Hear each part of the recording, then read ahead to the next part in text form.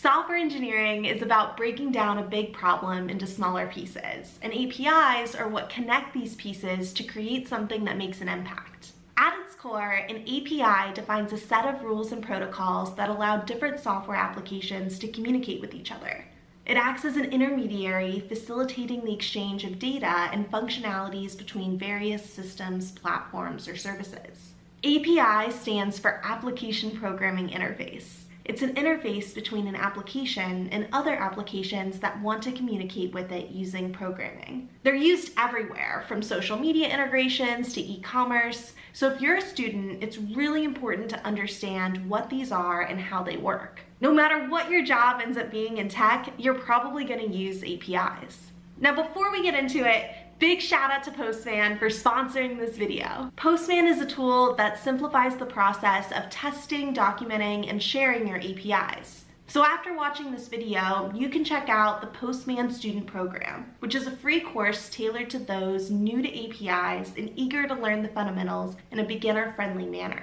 The link will be down below. Now let's talk APIs. API interactions follow a request-response model, where a client sends a request to a server, and the server responds accordingly. They represent two software services. When the client sends the request, they'll include information, such as what action they want the second service to take and any data required for that action. If the server is able to do the action, it will respond with a successful response.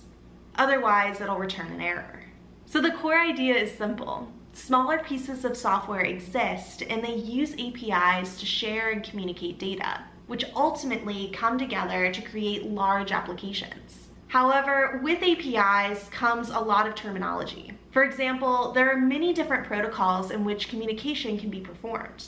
There's HTTP, there's GraphQL, there's gRPC, there's WebSockets. The protocol you use depends on which APIs the server makes available and your use case.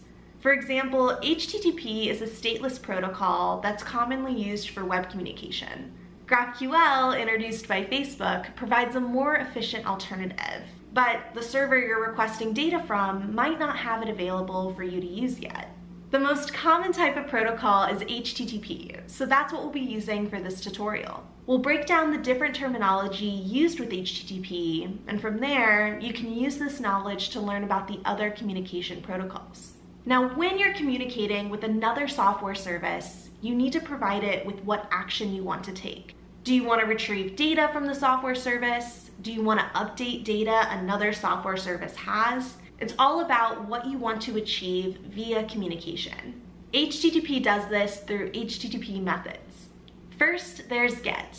This is the most common, and it's about retrieving data from another software service. For example, one software service might know about the weather, so we could retrieve it using that service's API and use the GET HTTP method. There's also POST. When POST is used, typically it's about creating a new resource. For example, one software service might send a POST request to a database service to add data to the database. Their request would have all the data needed to add an entry to the database. When the second service gets the request, they would create the entry and then send back a successful response to the requesting software service. PUT is similar to POST, but it has to do with updating an existing piece of data. For example, one software service might want to update a piece of data, such as the temperature, for the weather service. Two other methods that exist are delete and patch. Delete is where one software service requests another to remove a piece of data, and patch is where partial modifications are made to a resource. This is different than PUT because PUT updates the entire resource. Now, this HTTP method will be a part of the request that the client sends to the server. There are also other components of that request. For example, the request body. The request body contains additional data that the client wants to send to the server, along with the request.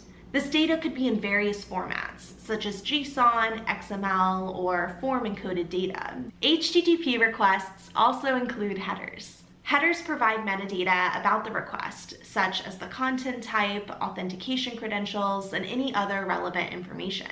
On the server side, when a request is received, it's processed and a response is generated. The response typically includes a status code, headers, and an optional response body. The status code indicates the outcome of the request, whether it was successful or encountered an error.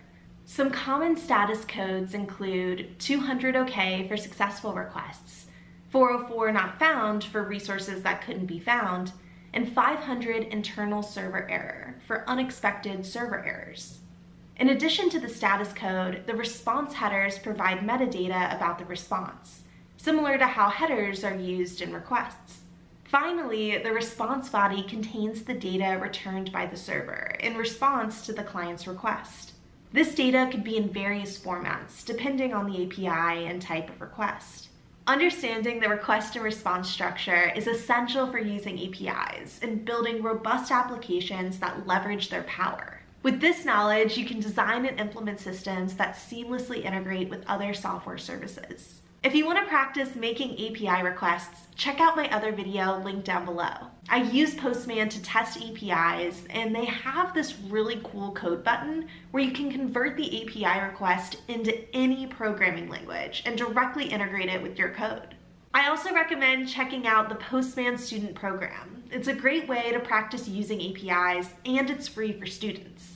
To sign up today, use my link down in the description. Alright, that's it for this video. Thank you so much for watching, and thank you Postman for sponsoring. I'll see you next time, and happy coding!